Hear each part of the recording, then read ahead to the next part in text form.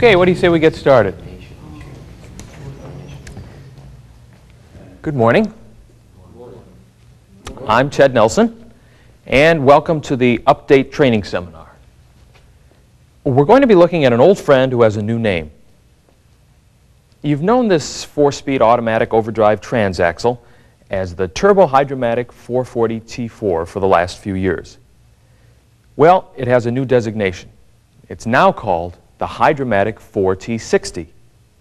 Now, the name may be different, but the unit is the same.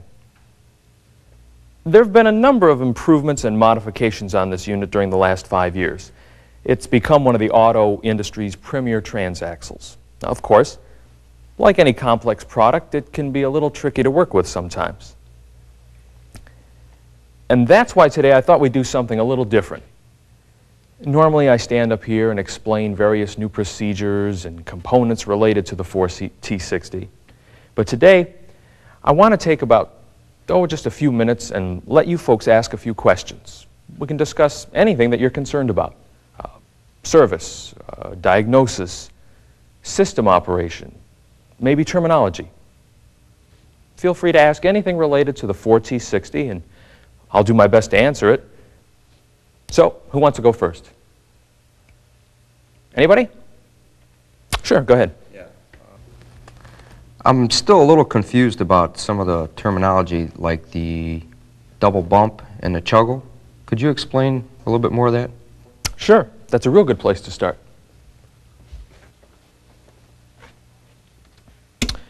A bump is defined as a sudden forceful application of a clutch or band.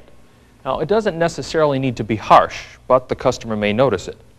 A double bump, as you might expect, are two bumps that occur in quick succession. It's like a false start and then a positive engagement.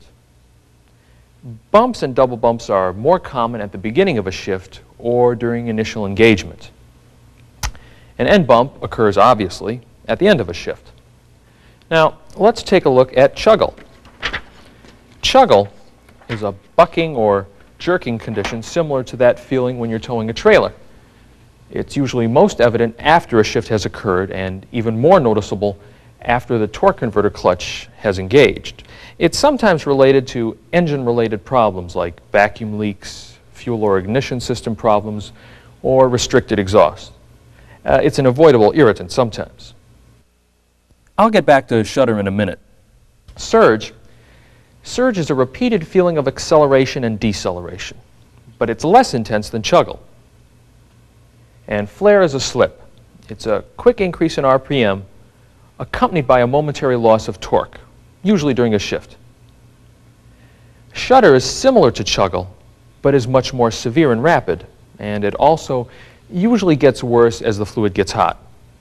Well, let's look at 3 different types of shudder. Shift shudder, as the name suggests, occurs during upshifts, downshifts, or shifts from park or neutral into reverse or drive. Likely causes are over-aggressive band applications or grabbing clutch plates. Torque converter apply-release shudder occurs only during TCC application or release. And the primary causes are sticking TCC apply valves or regulator valves, internal leakage, or a mechanical problem with the TCC unit. And TCC crowd shudder occurs after the torque converter clutch is applied and the accelerator pedal is depressed slightly, crowding the engine. It can sometimes appear similar to engine chuggle. The main causes are leaking of fluid past turbine shaft or accumulator piston seals, the TCC solenoid O-ring, or the valve body gaskets.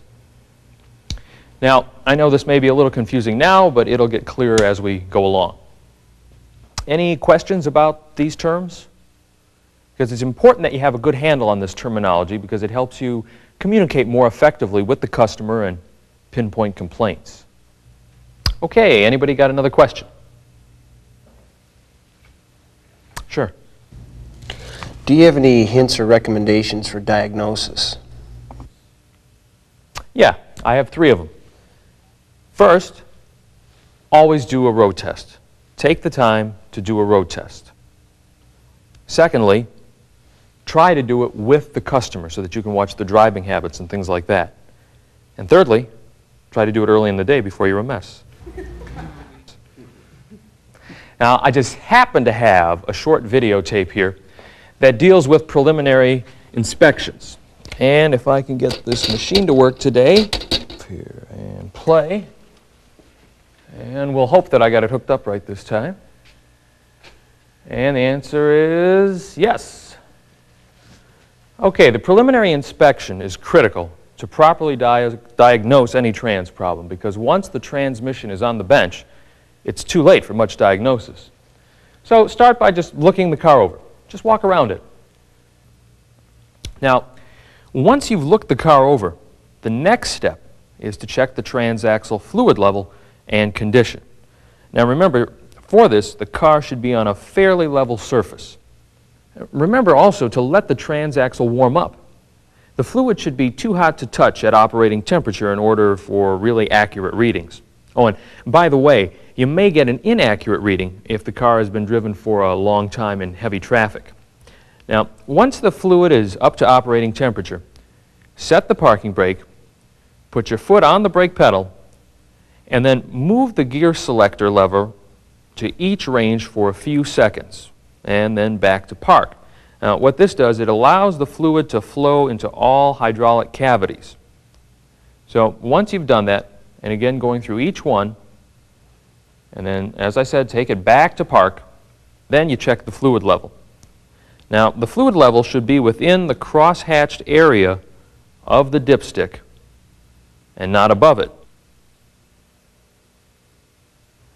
And remember, there should be no signs of burned fluid or contamination. And this is probably a good time to stop for a minute, and we'll talk about Dexron. Now, you all know that Dexron 2 starts out red in color, but turns dark very early in its life. Now, the dark color should not be confused with burnt fluid, which has a very distinctive odor. A milky or pink-colored fluid is a sure sign that it's been contaminated with engine coolant. Now, if you see this, don't go any further. The transaxle is going to have to be removed and repaired along with whatever caused the coolant leak. Now, of course, the same is true if you spot any signs of friction disc material or excessive metal particles in the fluid. Now, again, some of the very obvious things are just the fluid level. Don't be afraid to touch it, feel it, see if there's any material in there. And obviously, checking the level. If there's too much in there, you're going to have to drain some out. And if there's not enough, you're going to have to add some, and just do it a little at a time so that you don't go overboard, then have to drain that back out. And the quick visual inspection and fluid check only take a few minutes. And if all looks good to this point, take a road test. Now, it's best if the customer can go along on at least part of the road test to help verify the complaint.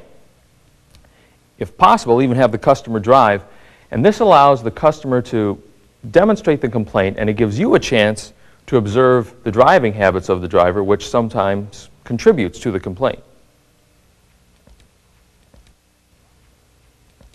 And while you're on the road test, make sure you jot down any notes that may help you later in your diagnosis. Try to take the driver on a variety of streets and through a variety of driving conditions. Now, you may want to perform a more extensive road test on your own, where you note shift points and other more detailed items on your checklist. Remember, the more data you collect on the road, the easier your diagnosis is in the service area.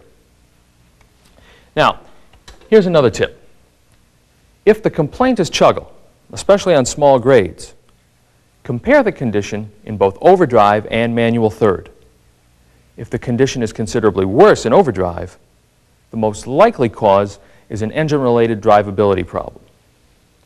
Once you've collected all the road test data, continue the preliminary inspection. Now, it's very important to check engine performance, because sometimes a clogged fuel injector or a cracked spark plug or even a small vacuum leak can cause what appear to be transaxle problems. And as long as you're under the hood, check the throttle valve cable. With the engine off, gently lift the cable away from the transaxle housing. Now, you should feel a slight amount of travel against spring resistance. With the engine running, the cable should be taut. If the TV cable is slack, you probably have a problem with the throttle valve. Refer to your service manual for the proper procedures. Check for any signs of fluid leakage or damaged wiring or even kinks in vacuum hoses. Now, it's also a good idea to check the manual linkage for proper adjustment. And when you're doing this, make sure you go through each position. Now, you may have to put the car on a hoist to complete the visual inspection. And you should check such things as engine mounts, suspension parts, and transaxle mounting points, especially when the complaint involves excess vibration. Okay, a pressure test is usually a good idea. The pressure tap is right on top of the transaxle. Consult your service manual for details involving correct procedures and specifications. And don't rely on your memory. This stuff is complicated and varies from car to car. Well, obviously, this was just a quick review for most of you. But what I'd like you to remember is that the inspection only takes a few minutes, and it's something that you should do every time. Okay, how about another question now? Ted, could you explain the operation of the torque converter clutch, especially the electrical circuit? Sure, I think we can do that. I think we have that technology. Now, let's see here. Yeah, this one. All right. Now, the torque converter clutch, which was first introduced in 1980, and as you know, the purpose of it is to provide a solid connection between the torque converter pump and the turbine during higher speeds and light load conditions. This improves fuel economy. And the mechanical operation is similar to that of a conventional clutch with a manual transmission, except the facing material is located inside the torque converter. Of course, the TCC system relies on the electronic control module, or ECM, for engagement and disengagement. The ECM receives signals from the vehicle speed sensor located in the transaxle governor housing, throttle position sensor, vacuum sensor, coolant sensor located on the engine, and hydraulic gear switches located in the transaxle valve body. And unless you've got the memory of an elephant, I suggest that you check the manual each time for information on testing these electronic components. Okay. Oops. Now let's see how I can work this out. Can everyone see that okay? Good. Okay. The TCC circuit gets its power from the brake light switch located at the brake pedal. The ECM provides the ground for the circuit, but only when it receives the proper signals from each of the input sensors. Once the clutch is engaged, if any of the input signals vary beyond preset limits, or if the driver presses the brake pedal, the circuit is interrupted and the clutch disengages. The ECM also receives informational signals from the third and fourth gear pressure switches located in the transaxle valve body. These switches notify the ECM when a 2-3 or a 3-4 shift is happening. The ECM adds this information to the other input signals and can adjust engine and transmission performance accordingly. Let's take a look at those switches. This is the third gear pressure switch, and this is the fourth gear pressure switch. Now, each is calibrated to send an electronic signal to the ECM at a certain pressure during the shift. You can test these switches by removing them from the valve body, connecting an ohm meter or a self-powered test light to the terminals, and applying air pressure to the fluid end of the switch.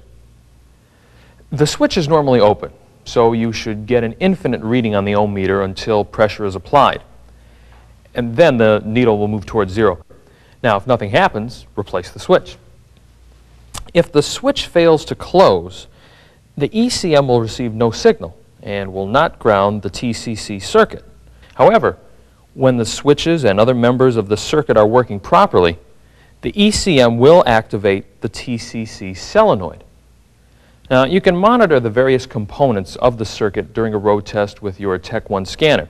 However, keep in mind that when the Tech 1 says the TCC is applied, all it's really telling you is that the ECM grounds the circuit. the clutch itself may or may not be engaging. The torque converter clutch solenoid is located over here on the other side of the valve body. When the TCC apply circuit is complete, a signal activates the solenoid, which moves a check ball underneath it in the valve body. Now, this check ball blocks the passage where oil normally flows and redirects the flow to the TCC apply valve. This, in turn, applies the torque converter clutch.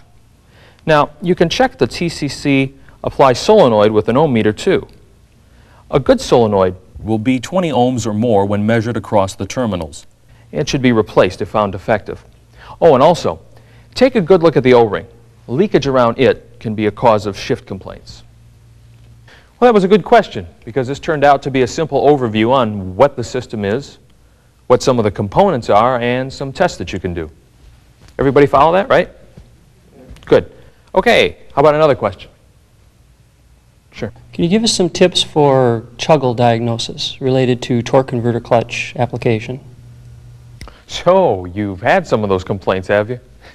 Well, first of all, you should probably realize that sometimes there'll be cases when there'll be a slight amount of chuggle that you just won't be able to get rid of. And that's just part of the nature of wet clutch transaxles. But there are certainly some diagnosis steps I can show you. Let's take a look at another videotape that I just happen to have, okay?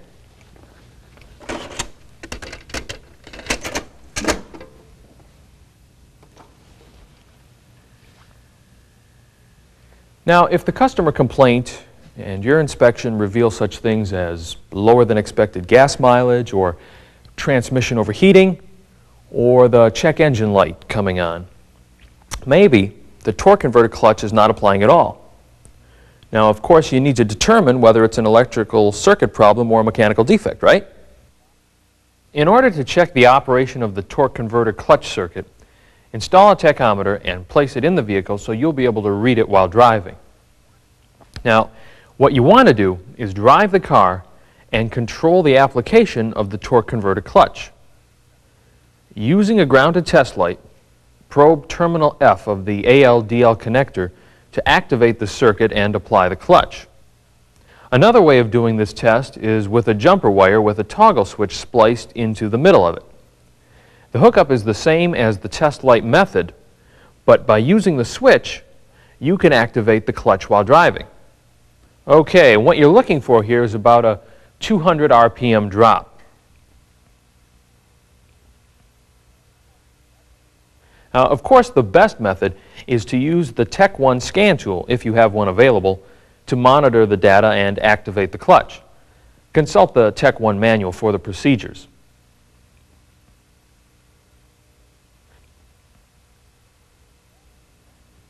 It's best if you drive the car until operating temperature is reached, and then select a road where you can maintain a steady highway speed at a light throttle load. Accelerate slowly and see if the clutch engages on its own. When the torque converter clutch is applied, you may feel a slight bump and see an RPM drop of about 200. Now, the Tech 1 screen will show when the TCC clutch applies and at what speed. And this is probably a good point for me to stop for a minute. Now, if the clutch won't activate on its own, then use one of the three methods I described to ground that AL-DL-F terminal and look for the RPM decrease. If the clutch still doesn't apply, you have to check the hydraulic apply circuit. Okay? To check the TCC hydraulic system, tee in a pressure gauge to either one of the cooling lines of the transaxle.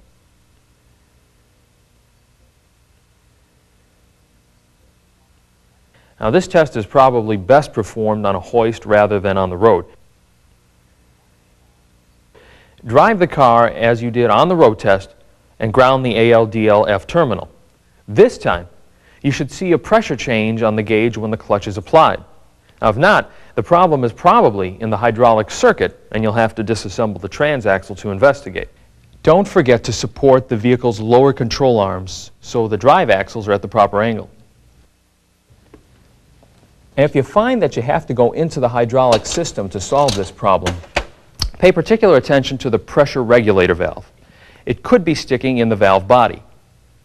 Other possibilities include a leaking TCC solenoid O-ring, a torn or mispositioned valve body gasket, or perhaps a damaged TCC accumulator piston seal.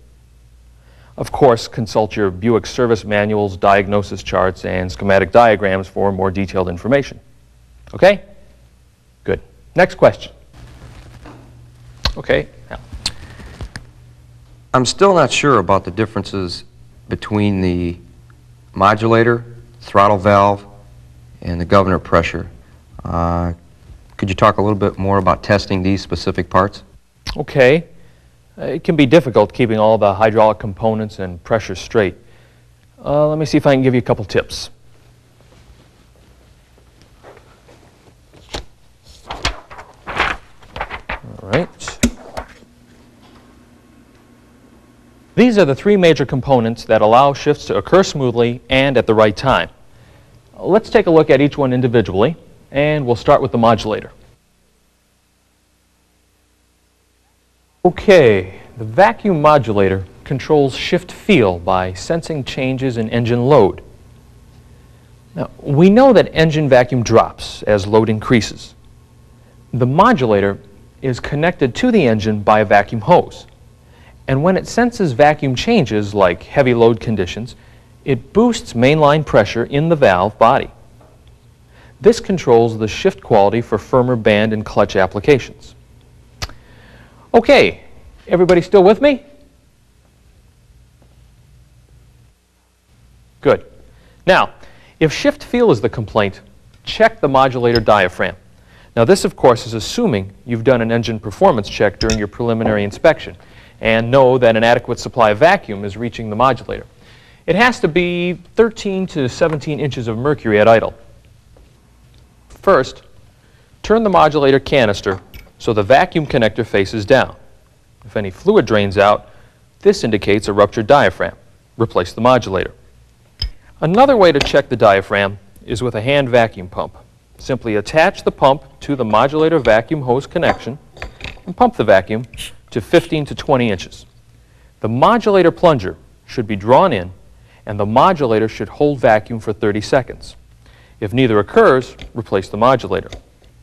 Now, you can test for external leakage on the modulator canister by applying soap solution to the modulator, and then attach a short piece of vacuum hose to the modulator and blow into the hose. If you see any bubbles, it means the canister seam is leaking and the modulator should be replaced. Oh, and one thing, don't use compressed air, and you don't need to blow very hard. A quick puff of air is all that's necessary. If the previous tests are okay, do a load test. Now, for that, you need a modulator checking tool, J36619, and a known good modulator. Place the known good modulator on one side of the tool and the modulator to be tested on the other. Holding the assembly level, slowly push the two modulators together. If the gauge line remains blue, the modulator is not acceptable. If the gauge line is white, the modulator is okay. Now, to check sleeve alignment, roll the modulator on a flat surface and observe the concentricity of the sleeve with the can.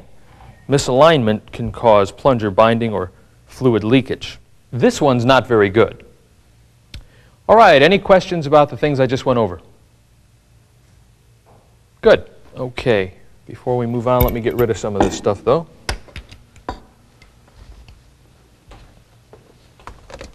And put that there. All right. Now, what do you say we talk about modulator-related complaints? Okay, pretty self-explanatory. Modulator-related complaints, that's not a total list either. We'll touch on some of the other ones later as we go along. But for now, what I'd like to do is talk a little bit about the throttle valve. Now, as you all know, the throttle valve controls shift speeds through a mechanical cable from the engine throttle to the valve in the valve body. This is the throttle valve. Now, it's very important that it moves freely in the bore. The adjustment at the engine throttle, which we talked about during the preliminary inspection segment, is critical. If the linkage movement is too much or too little, the shift speeds will be too high or too low. Let's take a brief look at the governor system since it's related to the throttle valve system.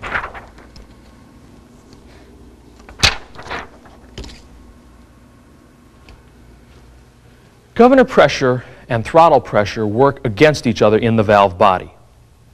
While the TV pressure increases with engine speed, governor pressure increases with vehicle speed. The governor is connected directly to the transaxle output shaft, so it senses vehicle speed. Governor pressure increases as vehicle speed increases. Let's look at a schematic. And the schematic is, that one right there. Now, if you study this picture, you'll see the tug of war, or rather push of war, that goes on between TV pressure and governor pressure. TV pressure pushes as engine speed increases during acceleration, and governor pressure pushes back as vehicle road speed increases. These pressure differentials are what cause the shift valves to move. Now, I know that's just a brief description of how shifts occur. If you want to review it in more detail, you'll know how reference manual is a good place to start. Oh, and one last thing about the governor. Sometimes you may find it necessary to flush the governor hydraulic circuit. If so, an effective way to do it on the car is to remove the governor assembly, replace the cover, and start the engine. Run the transaxle in D for, say, 15 to 20 seconds, and then stop the engine and replace the governor. Be sure to test drive the car. By the way, be especially careful when handling the vehicle speed sensor. The electrical leads are especially delicate, and you can really get yourself in trouble with them. So, let's see. Oh yeah, don't forget your service manual, service bulletins, and the know-how program on shift complaints for any additional help. Let's see what time we have. Okay, I think we've got time for about one more question. Anybody? Yes? How do you know when to do a full service repair on a transaxle or to use a SERTA unit? Okay, I can answer that question for you. Talk about SERTA units. Oh, wait a minute, I got a better idea. I think I've got some worksheets here. Yep. If you think there's the possibility of a SERTA situation, just use one of these worksheets. All you have to do, they're very simple and self-explanatory, just fill out the labor that you think you're going to use and the parts you think you're going to use, total it up, and compare that to the cost of a SERTA unit and labor. Oh, and of course, don't forget that with any SERTA replacement or transaxle overhaul, the transaxle cooler and lines should be flushed using the proper equipment, like this J35994 flushing tool. I'll leave this out here so you can take a look at it. Well, I don't know about you, but I think this is a good time for a break. And when you get back, we'll do some hands-on stuff, okay? All right, take a break.